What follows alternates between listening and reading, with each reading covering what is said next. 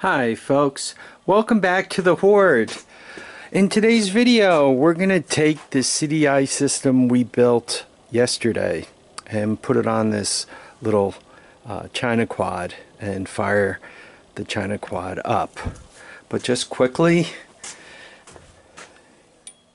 you go to the major auction site and you type in all those words.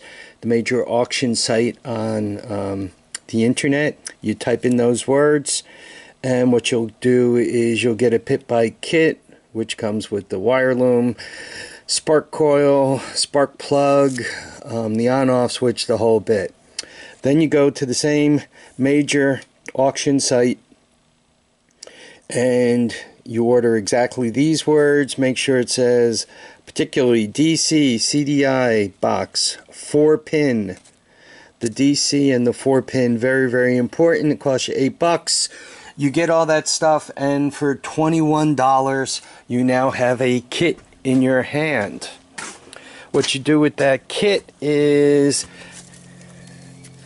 you plug the CDI in, right? You get rid of the AC one they gave you. You plug the CDI in, right? And then you plug the spark coil in, and it's all color-coded, right? Black and yellow to black and yellow, green to green, and there you are. Not all that hard to plug in the spark plug here, right?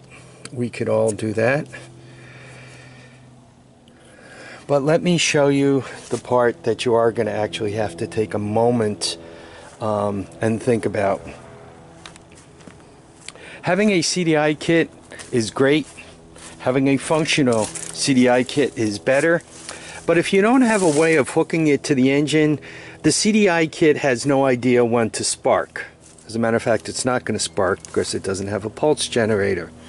So this is beneath here is your flywheel, and between taking that cap off and that cap off, you can set the timing, and out of here comes this major wire. This comes from your stator, and it also comes from your pulse generator. And they were nice enough to assign the color of the wires to match everything right on the pit bike harness. And you have that right here. So these, the yellow and the white, those go toward the voltage regulator, and eventually they'll be used to charge your battery.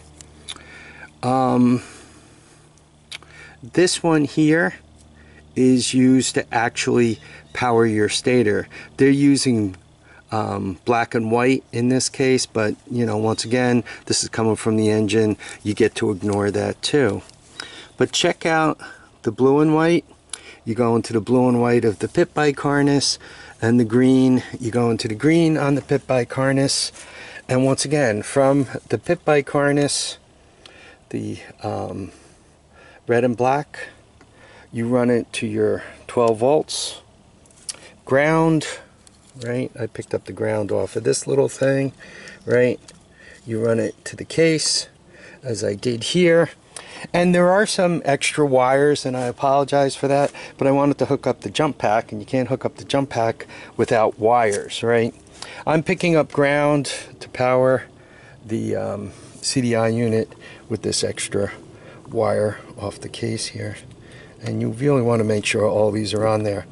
You got the spark plug wire there.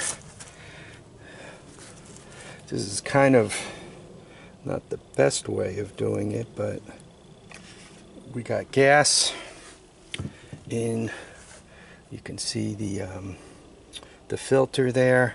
So as near as I could tell, this is all ready to go. So I'm going to put the camera in the tripod, and hopefully you guys are going to be able to watch what I'm up to. I got the sun kind of behind me, so I'm thinking that your view is going to look pretty good. Yes, it's on record. So this engages the starter, and you're going to see me doing little things like setting the choke, turn the battery pack on,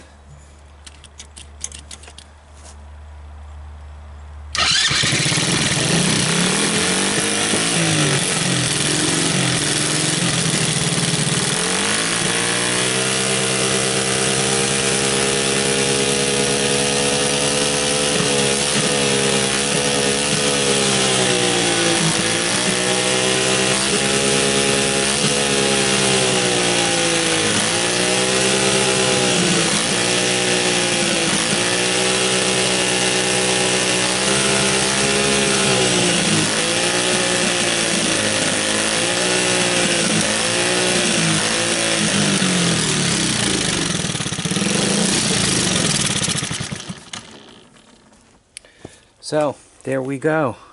You guys could see it starts and it runs, and we're all good here. So as you look at all the wires that could be hanging on your bike, whether it's a pit bike or a quad or anything like that, all you really need to do is find the harness that comes off your stator and spend a couple of minutes figuring out what the wires are.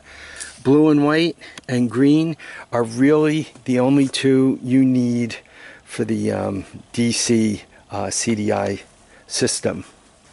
What I like about this version, and I kind of consider this the next gen version, because as you look at the wiring diagram, there's only 4 pins to worry about, right?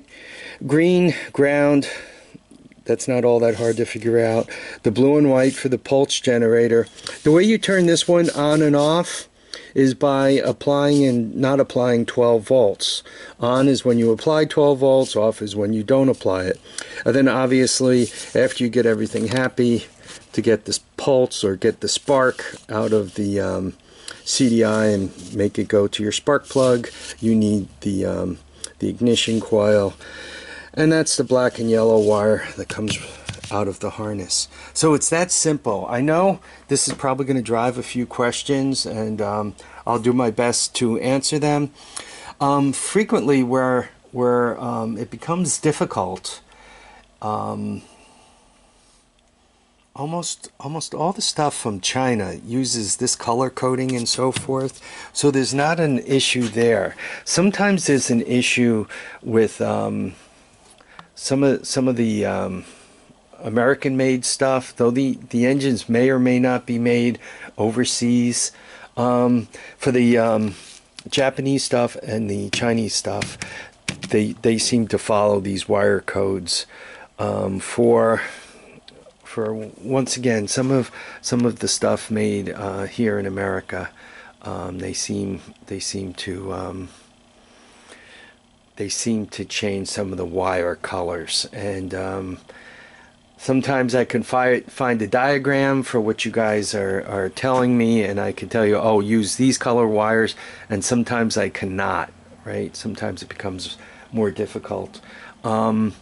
Mostly here I have Honda stuff, except for just a handful of Kawasaki's and a handful of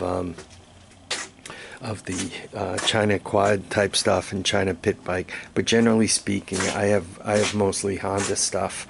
So it gets a little harder when I'm asked about brand names that I have no experience with, and I can't get a wiring diagram, right? If I can't look it up, I can't help that much. But do ask the question. If I can help you, I'll do my best. It might take me a little while to get back to you, because typically one of these questions, could take me 15 minutes to a half hour to do the research and get back to you. So, don't be surprised, and don't be surprised you might have to ask the question more than once before I could get the time to go out and spend that kind of time answering a question.